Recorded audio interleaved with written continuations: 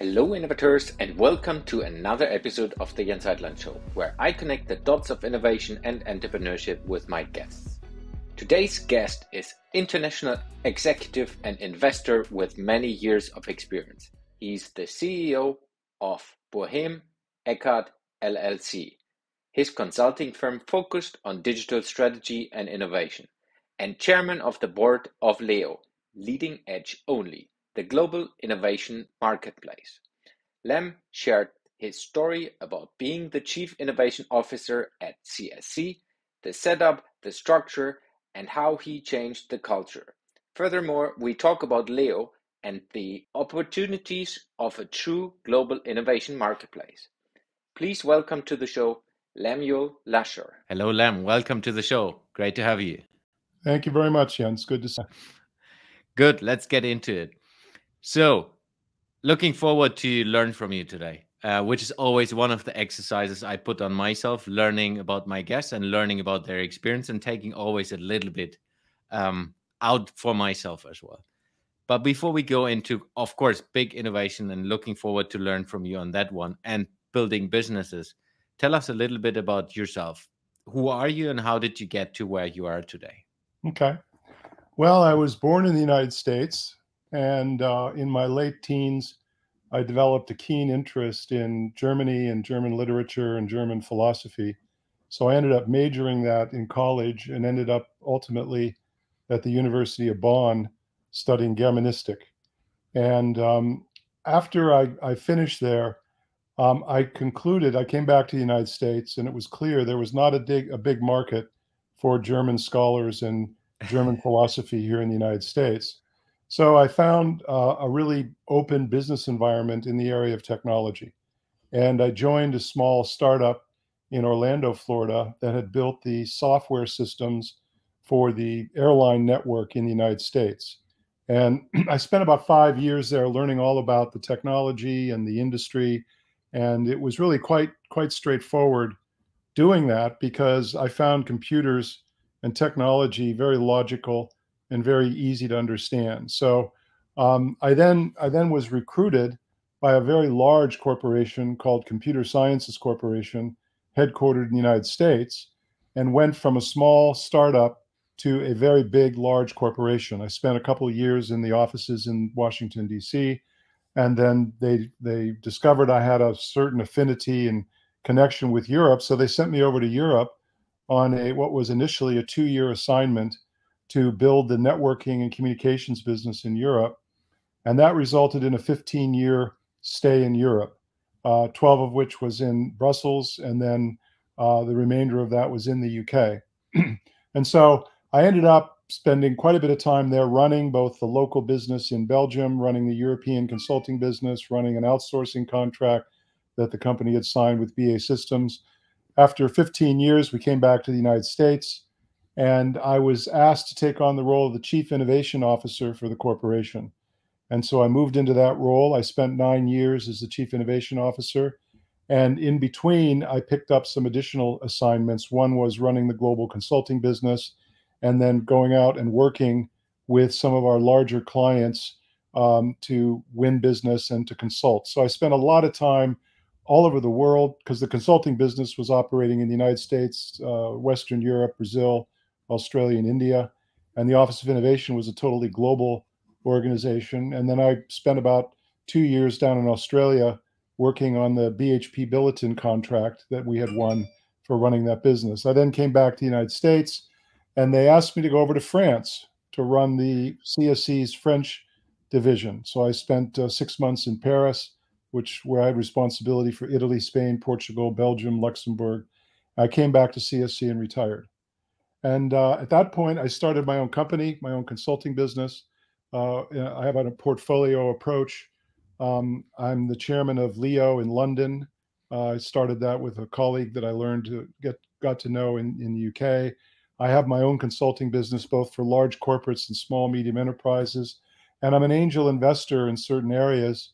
I got into the whole area of Bitcoin and cryptocurrency about 9 years ago with my son, and we were the angel investors in a company called Bread, which ultimately was just purchased by Coinbase. So we had a very successful takeout of our our startup there. And now I just enjoy consulting, board member position, advisory, that kind of work, all related somehow to technology and all related somehow to innovation. So I hope that's not too long-winded. No, that's perfect. Yeah. Big career. Congrats to that already. So It's been great. It's been a terrific time. So I mean, it's a truly global career as well. Moving and working in so many different countries all over the world gives you completely different perspective than, like we discussed before as well, than living in one country only and maybe having two, three countries to deal with. You have, like, specifically in the consulting business, I think it's very, very, very valuable for the clients you work with, because you don't see it only from a local context. You can see, if they are a global business, at least what that means from a global perspective. yeah, and it was a deep experience. It wasn't just a couple of weeks over in Europe. Exactly. And I found when I first came back to the United States, I had the following identity crisis: is that all of the Americans thought I was European, and all of the Europeans thought I was an American. Yeah. Yeah, I understand that. I've been back to Germany. It's different when you come back. It is. It's a different world. So, talking about the innovation part. So, you have been Chief Innovation Officer. I'm interested in what brought you into that role. So, what was the kind of the itch that you said, "Hey, I want to take this role," and how did that happen? Well, it didn't happen that way. I never even imagined that I would do that Okay. because I was an operating line executive. I Mm, knew how to run a consulting business. I knew how to run large outsourcing contracts. I had been running the BA Systems contract for many, many years. But what happened is the CSC's growth started to slow and its margins started to be compressed. mm, And so they brought Bain in to come and do a 360 analysis of the company. And Bain, one of the findings that Bain had was your customers are demanding that you are more innovative. And if you don't do that, you're not going to get the growth you're looking for and you're not going to get the margin expansion. So they made a recommendation to establish an Office of Innovation. And the other recommendation was do not put just someone from corporate in there to do it. Take someone out of the field and have them run that, because otherwise they won't have the credibility with the lines of business across the enterprise. And that's what they did. So the CEO asked me to take on the role. When he asked me, I didn't even know what innovation was. I mean, I had heard about it obviously, but it's like, well, what does a chief innovation officer do? And when I told my wife my new title, that I was the chief innovation officer, she just laughed. She said, "It sounds like you're a fireman or something." It didn't make any sense. So I was drafted into the role, and I was very fortunate because our CEO, it had full board support, and our mm, CEO took it very seriously. And one of the things he did is he made sure that I had my office right down the hall from him, as a signal to the company that innovation was not just an idea that someone had that might be interesting. It was going to be a core function.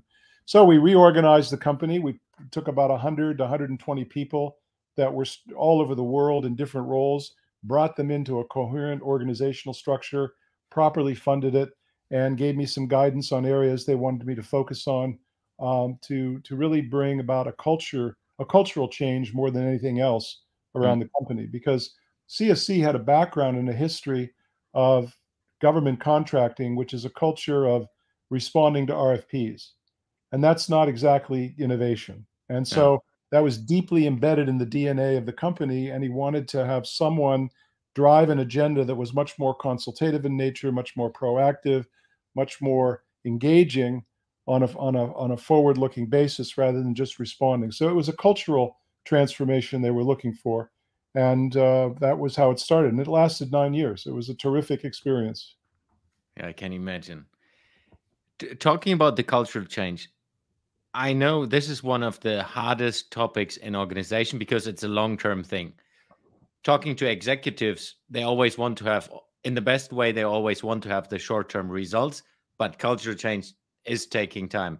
How did you do balance this short-term focus and goal success with a long-term culture shift at that Yeah, time? well, the advantage we had was that I had a structure at corporate reporting directly to the CEO, where I had funding independent of the operational exigencies of the company. That was the first step, and that was critical because I could step back, and I was not there to run day-to-day P&Ls and to hit numbers and meet quarterly objectives. I was there really to do something that was strategic in nature. That having been said, it was very clear to me that in order for me to be successful, I had to survive. And if you cannot survive in a corporate environment like that, if you are not linked to the executives who are running the P&Ls in some way, if you just get up into blue sky activity and thinking about all sorts of great ideas and things like that, but are not delivering real value to the executives who are running the P&L, they in fact will kill you. It's just a matter of time because you are a cost that's being allocated to the P&L, and you have to be mindful that you have to be adding value every single day while you're putting the company in a position to add significant value later on. So, and if there's any mistake I made over the 9 years I ran it, I was probably too conservative because CSC was a very conservative company. And you have never survived just coming up with great ideas and not adding value. So we created a program and a team, and we identified the key stakeholders in the team, what objectives they might have, how they might define innovation. And we built objectives and KPIs around each of those various areas. And we measured that and we communicated it on a regular basis. So a lot of it has to do with being really clear on the respective level of expectation that people have, knowing what their objectives are and how you can contribute to their success. And in so doing, you get the political support you need in the organization to make the program sustainable. And that's often why these innovation programs die, is because the exigencies of day-to-day operation trump long-term strategic objectives. And if you don't have a connection, you're not managing that, you will be killed. That's for sure. Yeah. Fully see that as well. What's that? I fully see that, or have seen it as well. In some companies, you're brought in as an external. Hey, can you solve this? So that's, hey, guy, this is unsolvable in the short term because there's a lot to be undone to make this happen. Yeah. Especially if you have had someone who is not aligned at all, and it's kind of, I've seen it there. Like some innovators are just, hey, we are just there for innovation, which is like creating moonshots, and then we put a barrier to the normal business. And that might be fine in some certain organizations and in different directions. But if you have a business that needs the support and you don't give it, it's not going to work long term. Yeah, I think that's true. And one of the things that I learned over the years was a dirty little secret in the innovation business, which is no one really cares about innovation. Really cares about it. Exactly. They all talk about it, but no one really cares. What they care about is that their problems are being solved. And what is important is you understand what particular problems they have and then figure out how you can solve them creatively. And then you start to turn on the innovation agenda on that basis. So, for example, if you're not helping the people in the field win new business, you're of no value to them. If you're not helping the people in the field repositioning themselves with the client as a thought leader in particular areas, you're of no value to them. If you're not helping the people in finance figuring out how to save money for the company, you're of no value to them. So you need to make sure you're doing things that deliver real results by whatever criteria is important to your stakeholders on a continuing basis as you move the long-term trajectory in terms of that cultural transformation. Yeah. And then just to add to that as well, being able to translate your moonshot thinking or the ideas that are a little crazy maybe for them from a normal business perspective, so that they understand how you can bring value to them long term as well. Yeah, it's a portfolio approach, and you don't want to have too many moonshots in there. You want to have some, but you don't want to have too many. And I find it interesting you brought up the moonshot example. I'll give you one of the opportunities that was put on my desk of something they wanted me to fund, which is one of our consultants who was based in Australia came and said, "Hey, I've got a great idea. Let's get together. Let's get NASA together with BHP Billiton so we can go to the moon and do mining on the moon." And that was a serious proposal that he had made for what he thought was innovation. And I said, "Yeah, it's an innovative idea, that's for sure. But I don't have the resources to to pull that together. And I said that you got political issues with Washington you're going to need to deal with. Then you got to get BHP Billiton, which is a huge company. Then you got to get putting all that pieces together. I said, I don't have time for that. Yeah. And so those are the kind of ideas you have to say, look, it's a nice idea, but it just isn't going to work here. And you have to have a certain practical aspect of it. But that was one real opportunity that was put on my table. Yeah. Moving from you being the chief innovation officer to you supporting organizations, what did you change in the approach, and what do you take from the time that you have done it yourself and supporting organizations now? You're talking about working with smaller Yeah. companies. Well, innovation is a difficult thing to do. But it's difficult in different ways between a large corporation and a small company. Hmm. In a large company, the reason it's difficult is because it's hard to allocate resources against a strategic objective like cultural transformation in the face of quarterly pressure for earnings. And it's hard politically because you've got, well-established organizational structures with very powerful executives who have an incentive to focus on the current running of the business. But it's hard to get people, it's hard to get money, it's hard to get resources focused on innovation. That's the big company problem. The small company problem isn't getting focused on big opportunities.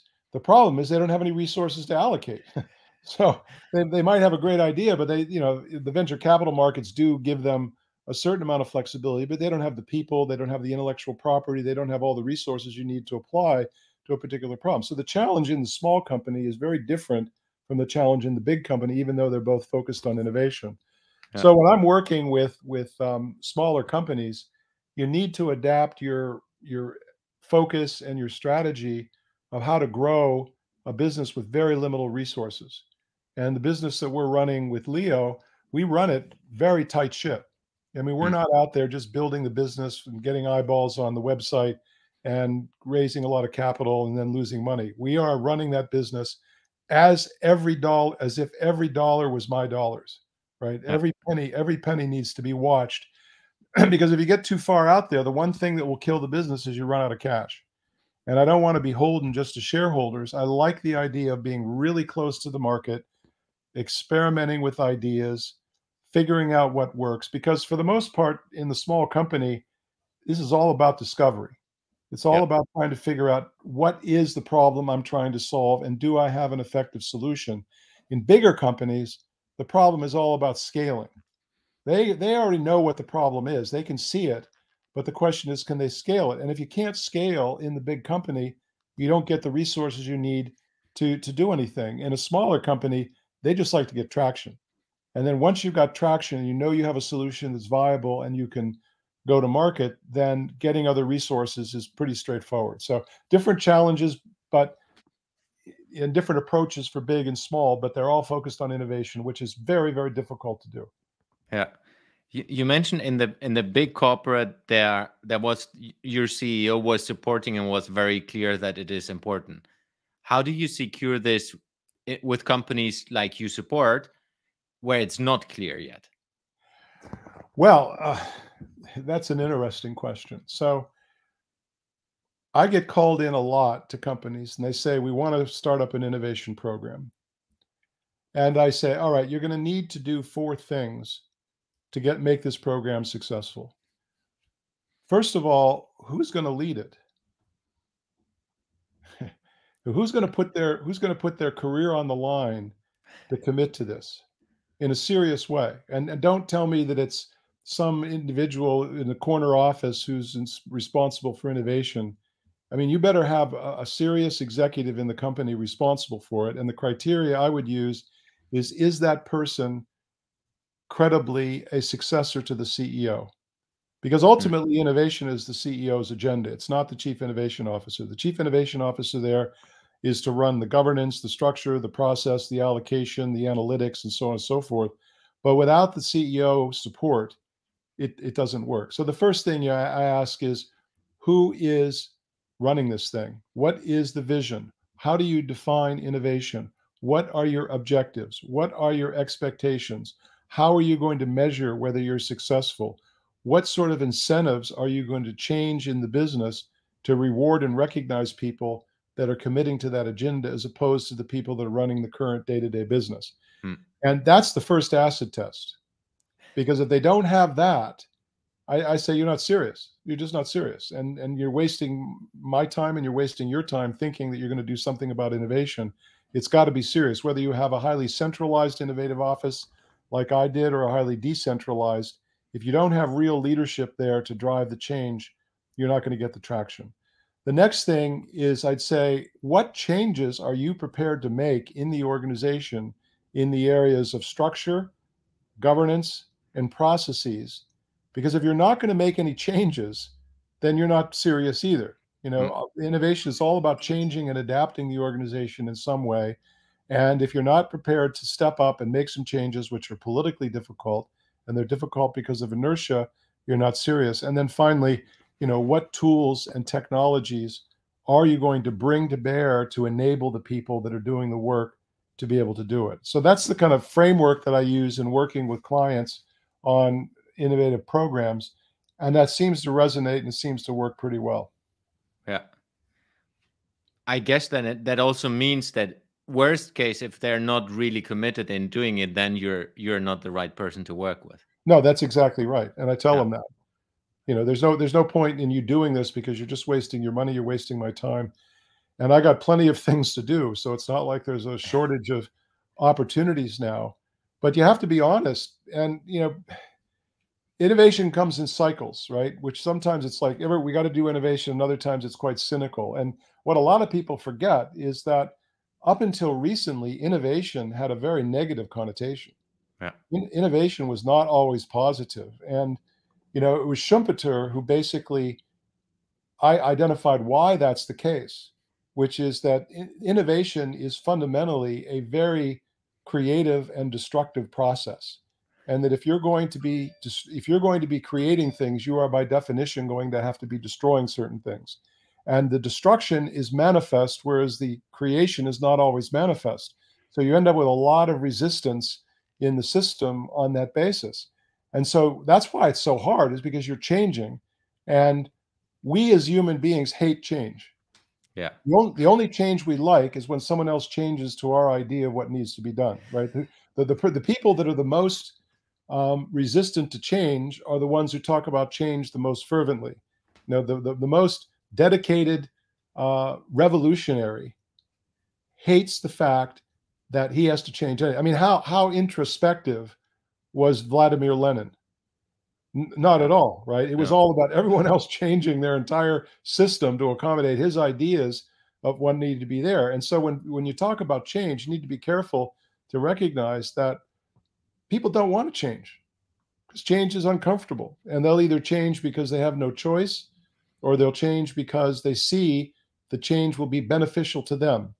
And if they don't have a choice or it's beneficial to them, they will change. Otherwise, they won't change. And there's a million different techniques they use to convince you that they are changing, but they really won't change unless one of those two things takes place.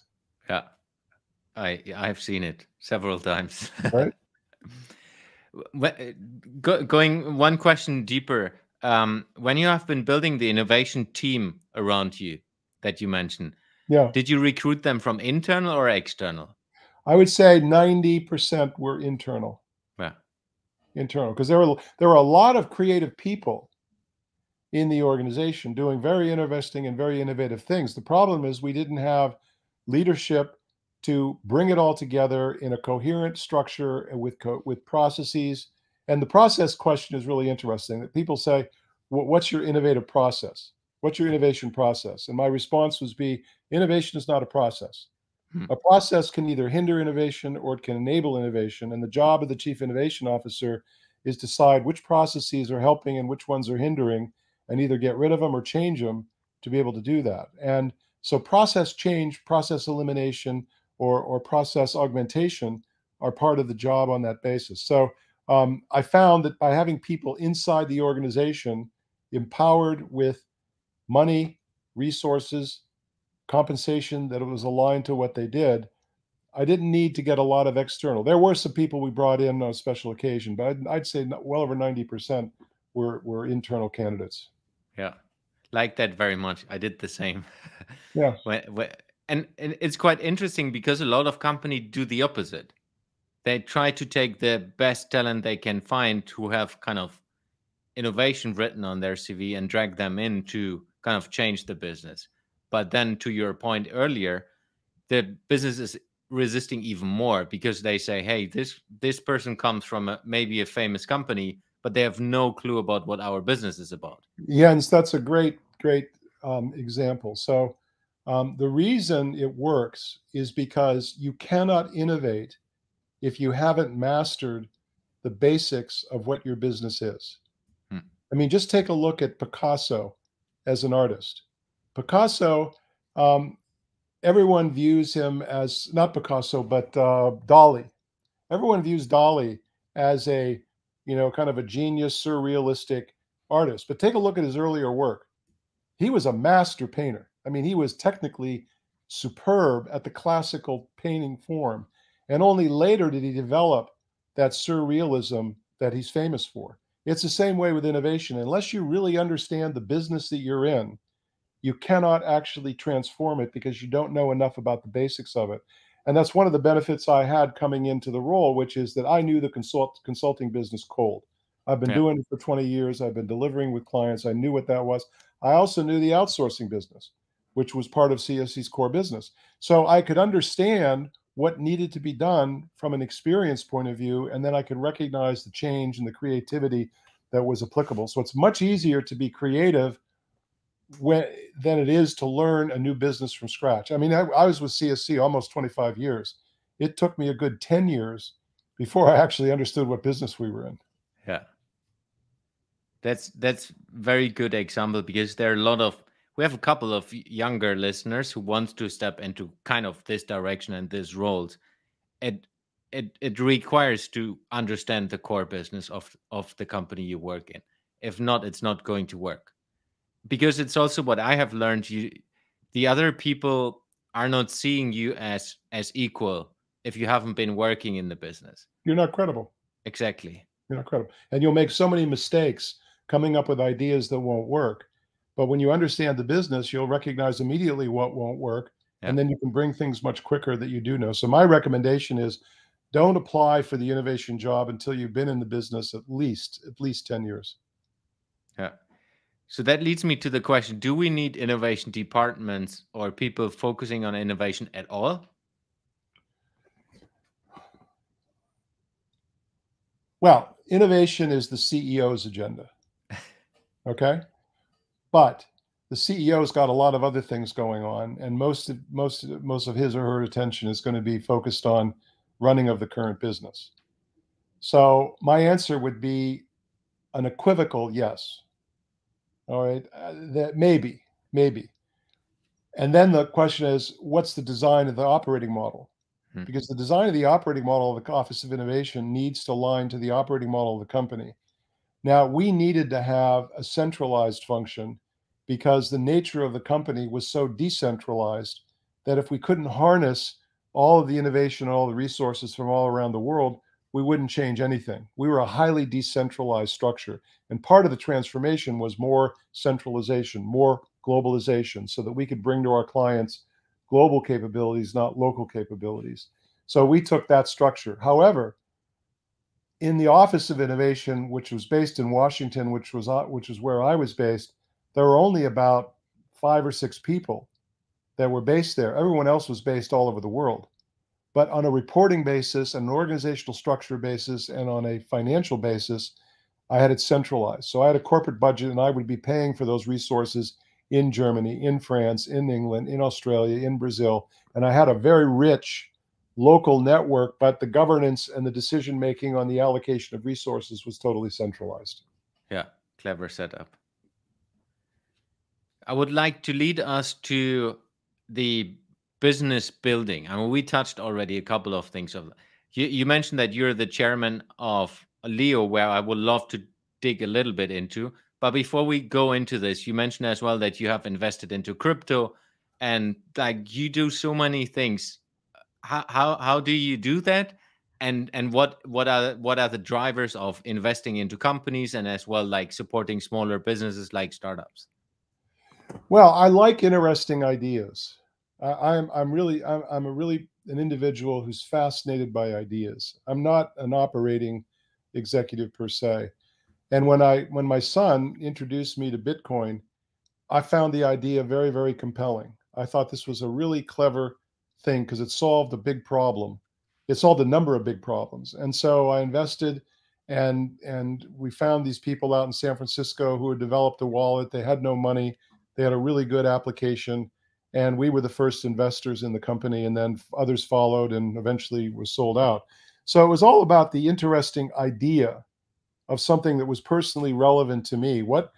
How could I have an asset class that was uncorrelated and was a hedge against inflation that I could use totally globally, that I didn't need to worry about, I mean, bonds, stocks, gold, precious metal, assets, all those, all lots of options. I was already in those, and I was looking for an asset class that I really wasn't investing in. So it was more about the ideas. And I don't have a problem with my time. I mean, I don't feel like I'm overworked. I do work a fair amount, okay, but I don't feel at all stressed because it's all interesting work for me. It's ideas that are fascinating. The work with Leo in particular is just a fascinating concept we're trying to make successful. Yeah, let's go into this. So, Leo, for everyone who hasn't heard about it, it's called Leading Edge Only, and it's the global innovation marketplace. Give us a little bit a perspective of the beginning of Leo. How did it happen? How did you find each other, and how did you decide to start the business? Okay, so Scott Sharp, who's the CEO and founder of the company, was the CEO of a software company based in the UK that sold licenses for software that enabled you to evaluate the suitability of the employees you had as to whether or not they were actually qualified to do the jobs you had given them. And I had a fairly big challenge because I was running the BA Systems outsourcing contract. I had 2,000 staff that I was responsible with, and operating in Sweden, United States, United Kingdom, and France. And so I needed to have a way, a method to identify whether or not we had the right people in the right roles. And Scott had the software, and we brought him in, and we had a very successful program, which helped us a lot to get to step up the quality of delivery on the overall program. And then I went back to the States. And then as I got close to retirement, Scott and I just stayed in touch. And I said, Scott, I'm retiring in October. And he said, well, look, I've got this business here. And he told me what it was. And he said, would you mind joining it and be participating in it? So we had some conversations, and I found it fascinating because what I was able to bring was the perspective of what the large corporate needs. Hmm. And he was able to bring the perspective of what the small, medium enterprise brings, because he was selling his services as an SME into the large corporates. And I was running the innovation program for a very large corporate. So there was a synergy there. So we put our heads together. And in November of 2013, I teamed up with him, and I've been in business with him ever since. Yeah. Nice. Yeah. Can you give a little bit more details on what the benefit of using Leo is for, if we talk about corporate specifically? Well, let's talk about the model and the strategy, which is that large corporates have the following problem. One, all of the resources to do innovation are rarely exclusively within the corporation. So they need to look outside the corporation for innovative ideas and solutions. The question is, how do you do that? And that's a cognitive problem that has two key issues. One is, how do you find out about all the things that are available outside the company? And then how do you find out about them in a way that's relevant to what you're trying to solve as a problem? Because if you started just putting into a Google search engine, your questions, you'd get back thousands of responses, but there's no filtering on it. So the problem we're trying to solve for the large corporate is to reduce the cost and reduce the risk of getting the maximum access to what is going on outside the company, and to present that information in a relevant format. That's the problem we're trying to solve. Hmm. For the SME, the problem we're solving is, how does the SME get their product positioned to the large corporate? And then the final leg of the stool is the universities. Universities are a font of innovation and creativity and solutions, but they're very poor at marketing themselves. And unless you're a Stanford or a Harvard or an Oxford or Imperial, where you've got everyone wants to come to and talk to you, there's a lot of universities out there where there's a lot of innovation going on, and how do they get themselves known? So we've designed the platform to give a person access to all of the leading universities in the world with one click of the URL. And then they can sort which innovations they're looking for from which universities, and we connect them to it. We do the same thing with the SMEs, and we do it, and then the corporate. So we're creating an agora, if you will, a digital agora, where the parties can come together and discover innovations that they wouldn't have otherwise seen. And then the universities can then position their portfolio to the corporates. SMEs can do the same. And then the corporates can create their own library of solutions. And the application that we develop curates that so it remains current and keeps them up to date. So that's the problem we're solving.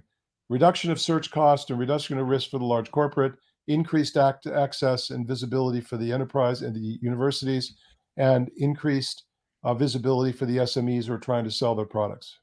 Yeah. What I like on top of that is the functionality of challenges, where a corporate can build kind of, hey, we have this challenge and we don't know how to solve it. Who can help us to figure that out? Yeah, that's a great point, Jens, because our philosophy is what I call supply-driven innovation. Yeah. Or excuse me, demand-driven innovation. People don't care about innovation. They only care about solving problems.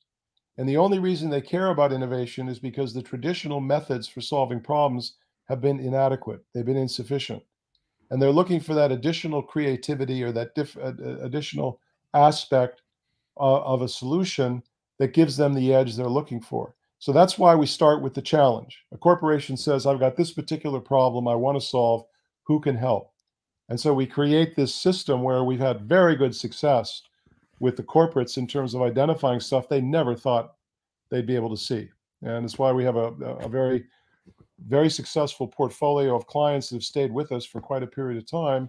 And the universities find it gratifying because they're getting their intellectual property used, and the SMEs are getting their solutions there. So it's a win-win for all the parties. And we just want to be the market maker of that. Yeah.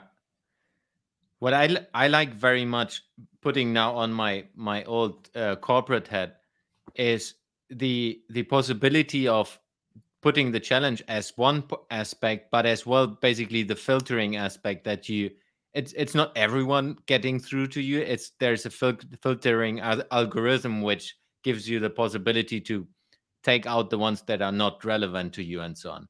Because that's important. So we do the filtering on both ends. Yeah. We do it on the end of the corporate, which says, we have a menu that you select what your criteria are that you're looking for, which helps to qualify. So if you don't want to do business with companies that don't have, for example, private equity behind them, you just click that and nothing will show up if you do it. So we filter by your own preferences.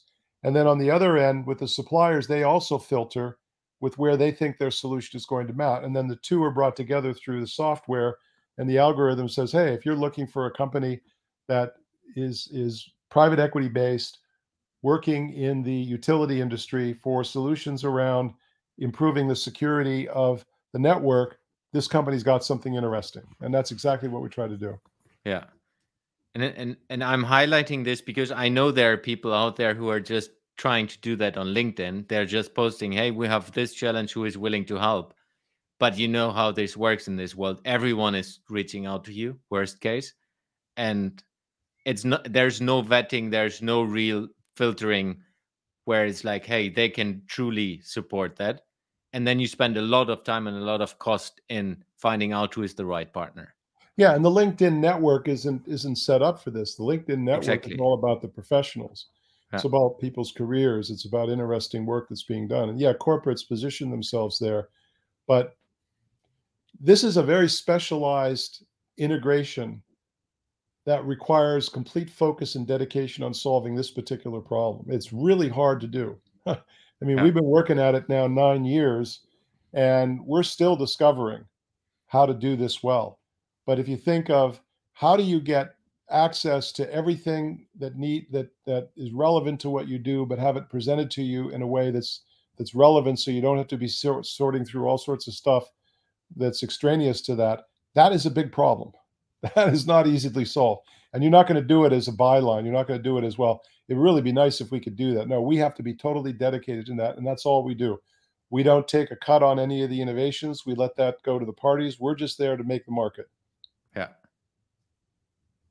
And how do you see this growing going forward? I mean, you're in from the beginning, and it has grown already tremendously. Yeah.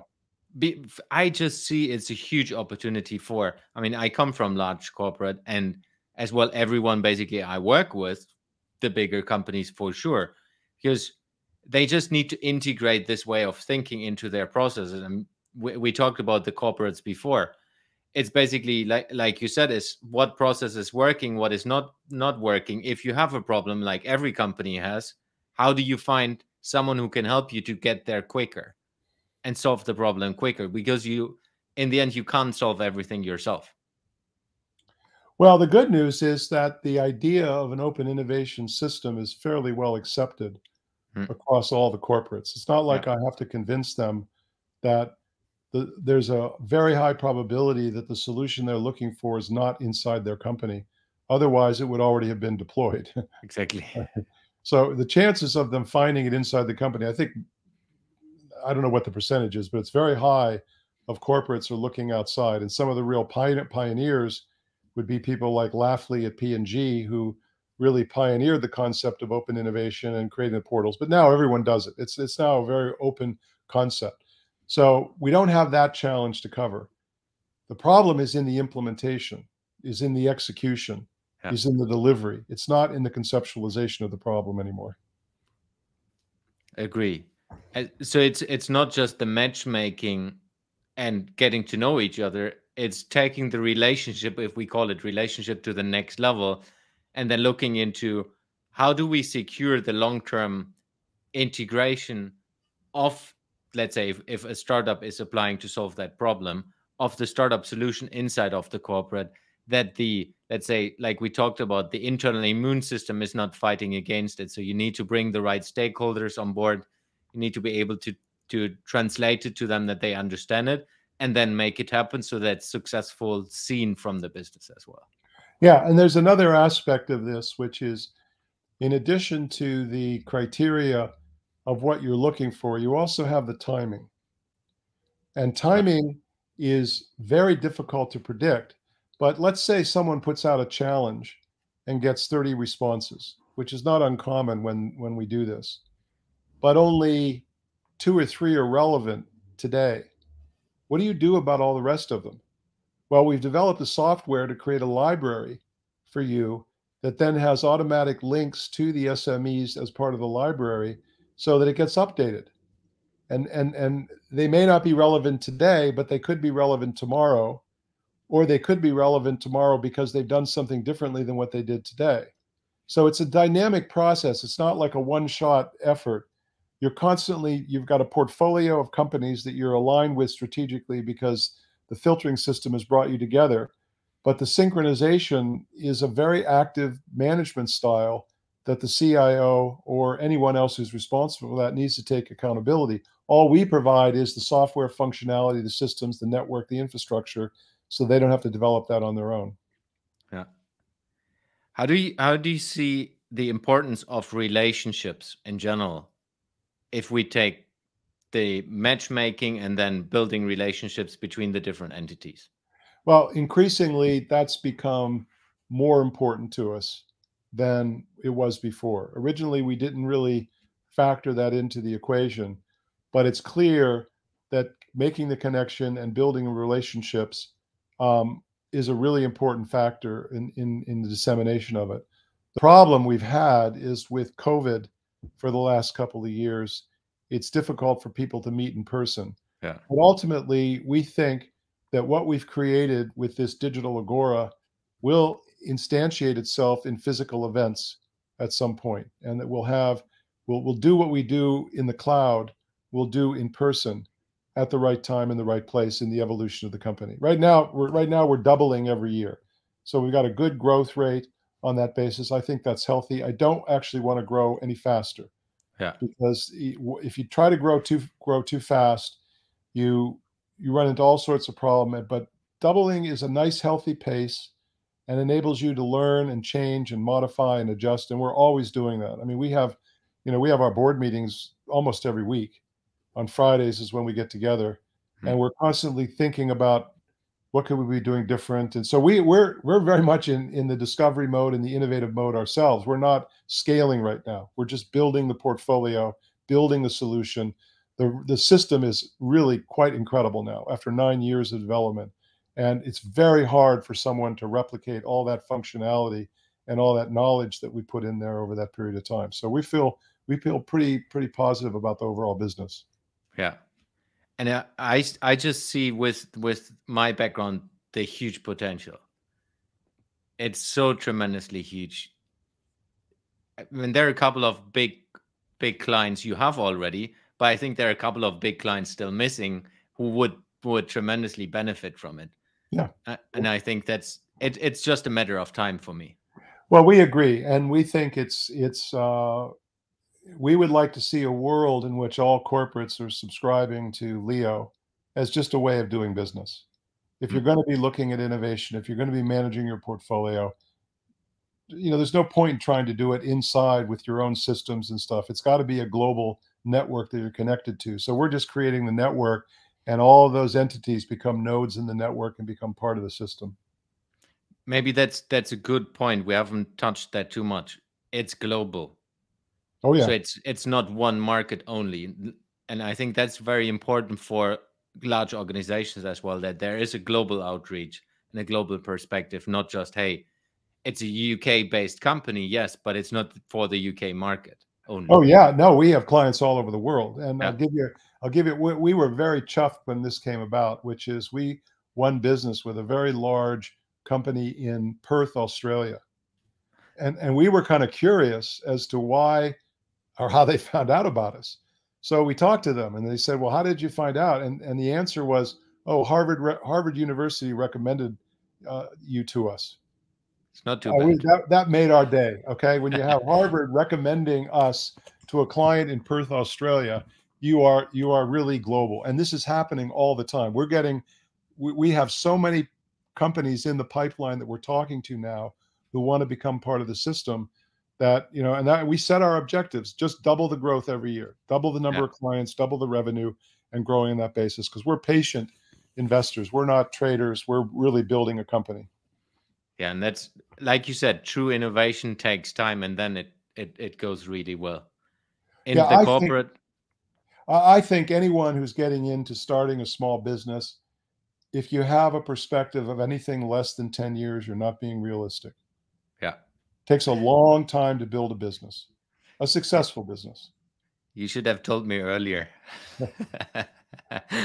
But sometimes it's also good to fail.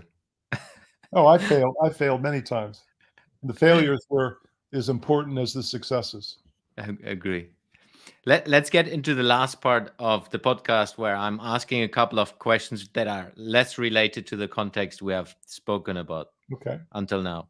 So if you could work with a project, lead a project yourself that is impacting every human being on Earth, what project would you choose to work with or work in?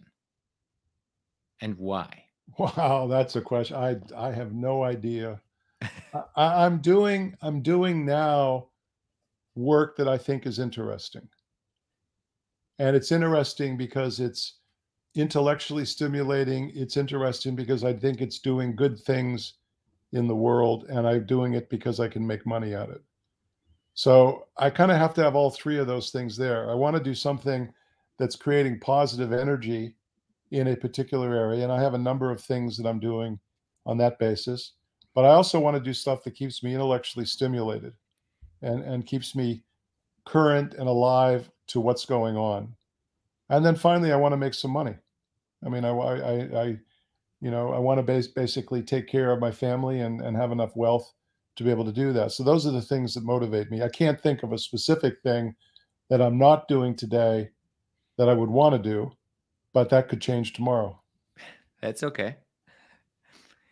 So if you talk to a young person, maybe a grandchild of yours, what would you advise them if they would say, I want to work in innovation? I would advise them to, first of all, learn skill sets and develop knowledge in areas that are practical, that people need. So develop domain expertise in particular areas and have a mastery of that expertise, whatever it is, whether it be medicine or whether it be law, or whether it be business or whatever it is. You need to know something. You need to have some practical knowledge that you can apply on that basis. So domain-specific expertise is a prerequisite for anyone doing innovation. The other thing I would recommend is for them to read widely. The more you read, the more your aperture is open to understand and see opportunities on that basis. And one of my favorite things to do is to read. To just constantly learn something new going on, even if it's not directly related to business. My particular affinity is history and historical fiction. That's what I like to spend most of my time reading on that basis. And the third thing I would recommend is travel widely. Get out of the house, get out of the city, get out of the country, go out and see different things and different things, the way different people do that sort of stuff. I started traveling fairly early in my life, and it changed everything on that basis. So learn a skill or learn knowledge that's useful that you can really master, read widely, and travel. I don't know what else you need to do. The chance of success if you do those three things is very, very high. Yeah, I agree. Lem, it was a pleasure having you on the podcast, and I have learned a lot. I have 2 pages of notes. Thank you very much for being on the show. It was a pleasure. Well, Jens, I enjoyed it as well, and I learned some things as well. I didn't know. You always, the best way to learn something is to teach it. Yeah, it is. Super. Okay. Thank you very much. Take care. Bye-bye. Bye. Thanks for listening to today's episode. You will find the links and resources in the show notes of this episode. If you would like to support the podcast, the most impactful thing you can do is subscribing to the show on any of the podcasting platforms and give me a review. This will help me to reach more innovators around the world and bring some of you into the show. If you have any question to the guest or want to engage with me, feel free to reach out to me on social media and contact me there.